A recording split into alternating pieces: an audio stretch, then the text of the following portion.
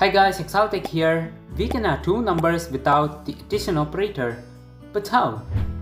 In order to know more about it, let us consider the truth table of the half addition, where we can clearly see that the sum of those two variables x and y is actually the XOR operation of those two variables x and y. Also, the carry is actually the AND operation of x and y. So keeping this, we can form our own algorithm and write our program in any programming language in order to add two numbers without the plus operator. Say for example, let me write a program in Python and define a function named add with two parameters. In the first line, let me include a condition inside the while loop, which is y not equal to 0, and I will tell you the reason for including this condition later. And as we know from the truth table, the carry variable is actually the AND operation of those two operands x and y, and the sum of those two operands is actually the XOR operation of those two operands. And let me assign it to one of the operands itself. Say for example, let me assign it to x, and for the second variable we can assign the carry variable with the bit shifted towards left. So when the bit is shifted towards left, when the sum is over, the y will become 0, and this is the reason behind why I included the condition as y not equal to 0, and finally written the variable x from the function, which is actually the result of addition of those two numbers. And when I call this function with any two numbers inside the parameters, the sum of those two numbers will be resulted in the screen. So here it is 30. Alternatively, we can simplify this algorithm by using the negative sign. The negative of minus x and minus y will result in the sum of x and y. But when we consider the subtraction of those two numbers x and y, we can consider the truth table of the half subtraction, where the difference is as same as the sum of x and y, which is the XOR operation of those two variables. But when we consider the borrow variable, it differs a bit. It is the AND operation of complement of x and y. So we can subtract two numbers without minus sign by making minor changes to the function that we created for addition without plus. So in the function header, instead of the word addition, we can use the word subtraction as an identifier. And in the next line, the condition will be the same while y not equal to 0. And in the next line, instead of the word carry, we'll be using borrow, because there it was the sum of two numbers and we will be carrying the numbers, but here we will be borrowing numbers since we are finding the difference of two numbers. And instead of x, we will be using complement of x here according to the truth table of the half subtraction. So borrow will be complement of x and y.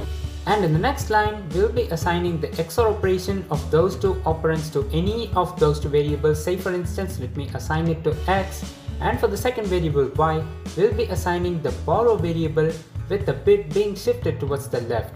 So according to this, when there are no bits to borrow, then the difference operation will be terminated, and via the written statement, the value x, which is actually the difference of those two numbers x and y, will be written.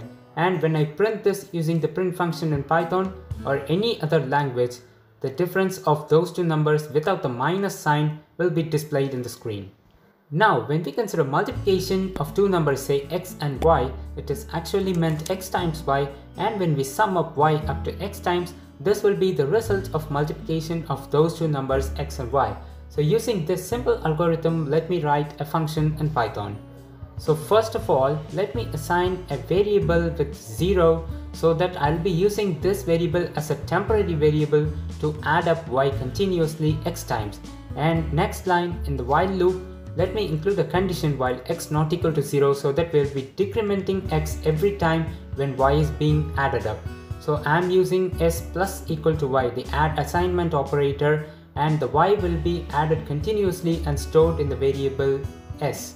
And in the next line, I'll be decrementing the x. As there is no decrement operator in Python, I'm using the subtraction assignment operator x minus equal to 1, which is x equal to x minus 1, and it will be decremented every time.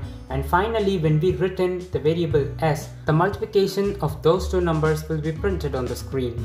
Finally, when we consider division, we know that quotient into divisor plus remainder will be equal to dividend, but since we are dealing with integer only, we will be truncating the remainder here and we will be incrementing the quotient by 1 until the dividend becomes less than the divisor.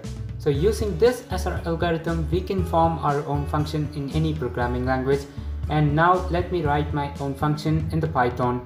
For better understanding, I am replacing the identifiers x and y with the short forms of the words dividend and divisor, and we will be using the absolute forms, only the positive forms of those two numbers dividend and divisor, because when we use the negative forms, this can make the algorithm go wrong. So in order to deal with the sign and the result of the division, we'll be introducing a new variable here. Let me name it sign itself.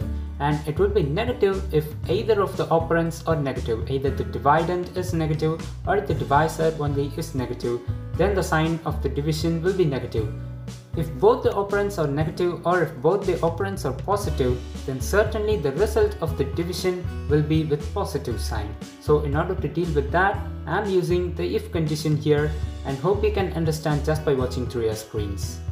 We will be multiplying the sign variable with the quotient while returning the result. And now let us assign the variable quotient with 0, and every time during the operation we'll be incrementing it. And in the next line, let me include a while loop with the condition dividend greater than or equal to divisor, so that when the dividend becomes less than the divisor, the operation will be terminated and the quotient will be printed on the screen.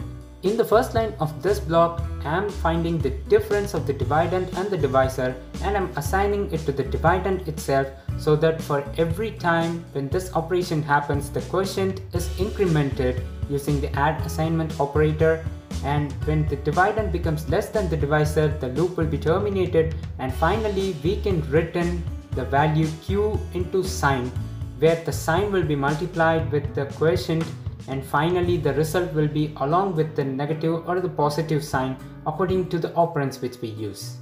So this is all about doing arithmetic operations without using their corresponding operators. Thanks for watching. If you enjoyed this video, then do consider subscribing to the channel. I'm Deepak and this is Exult Tech. I'll catch you guys in the next one.